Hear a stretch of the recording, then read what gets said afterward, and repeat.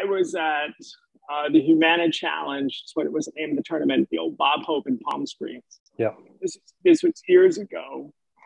And Humana had just come on board as the title sponsor. And also coming on board as part of the tournament and part of the sponsorship was the Clinton Foundation. Mm-hmm. Now, the Clinton Foundation, headed up by Bill Clinton and Hillary Clinton, do a lot of charitable things around the world. And so I was invited by an executive of the tournament to come to a party. And so I said, okay, I feel like I've got to. And I show up at the party and I see these big 3 black Suburbans out in the front yard. Now, this was in a small house, about 3,000 square feet, not super small, but obviously it wasn't a big party space. It was a house. Right. And so, so I said, man, is President Clinton here?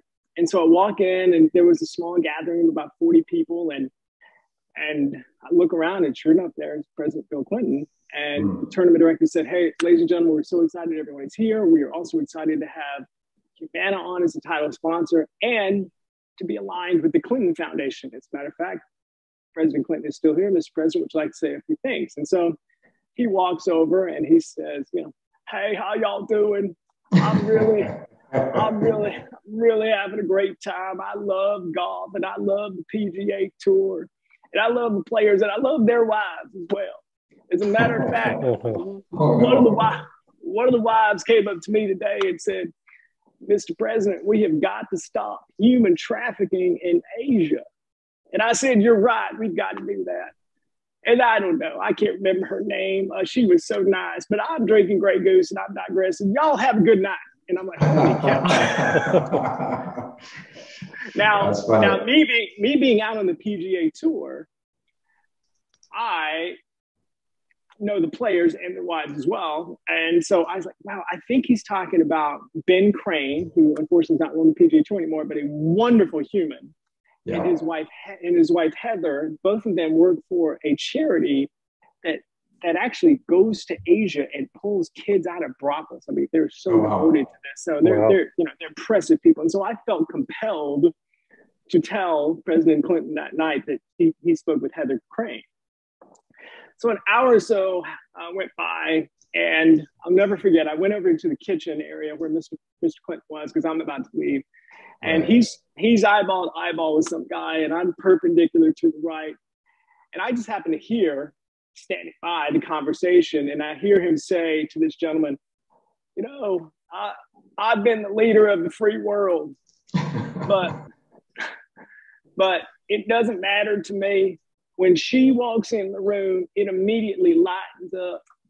She is the sun to my solar system.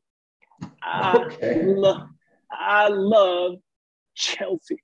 And I'm like, oh, wow, that's a sweet moment. He's talking about his daughter, how much he loves.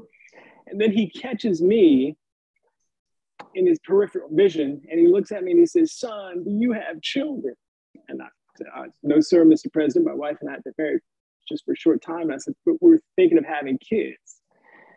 And like Moses Malone used to do with the Philadelphia 76ers, he threw an elbow to this guy and he took his left hand and put it on my right shoulder and his right hand and put it on my left shoulder. He says, son, I've been the president of the United States, but I have to tell you, quote, when little Chelsea popped out of Hillary's womb, I knew my meaning in life.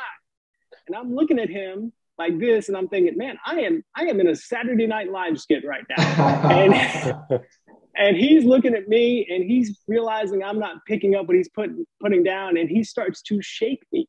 Son, you've got to have children. And when that happened, that looks like an engagement of violence. Right. So all these people with earpieces come and grab me and grab him and start pulling us. No. And so his aide is there, and I'm like, hey, the story he was talking about, her name was Heather Crane, Ben Crane's wife. And I leave. And the funniest thing was that I call my wife, and as I'm driving home, and I tell her the whole story, so you got to forgive me. I was like, babe, I think we just got an executive order to procreate.